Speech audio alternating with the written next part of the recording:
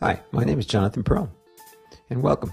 For the next few hours, I'll be taking you through Omnisphere, the wonderful new synthesizer from Spectrasonics.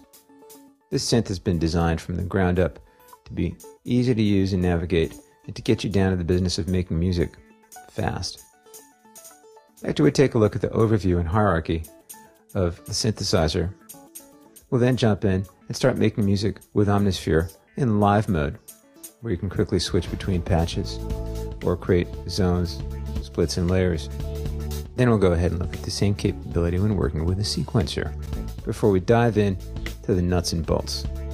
We'll look at the oscillator section and see how sounds are built up from either digital waveforms or wonderful new samples, and how these sounds are modified with techniques such as FM, hard sync, ring mod, wave shaping, granular synthesis, and so on.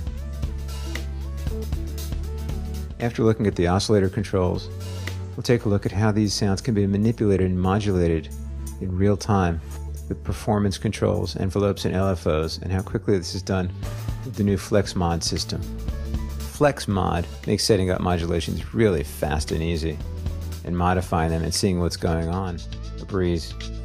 We'll look at the mod envelopes, which help you create all sorts of shapes to modulate your sounds with.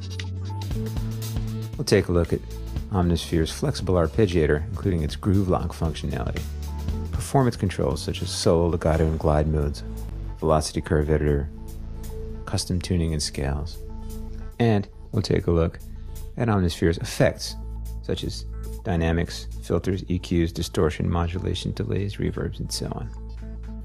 Okay, let's go have some fun.